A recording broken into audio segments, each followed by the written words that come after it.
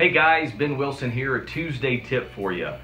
As we follow along the line of these tips that we're sharing with you, I'm going to continue over the next couple weeks to share with you crucial reasons why to buy your house by the end of 2017. So the reason this week that I want to share with you, shrinking inventory. Guys, whether you believe it or not, inventory is continuing to shrink. All the publications, all the authorities in this area are saying that over the next year to 2 years, inventory is going to continue to shrink. Here's what I want you all to understand.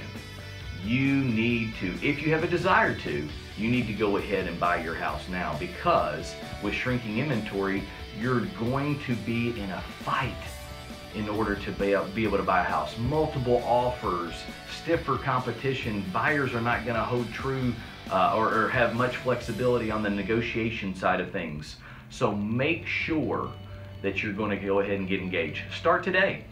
If you think today is tough, wait until April, all the way extending into July and August.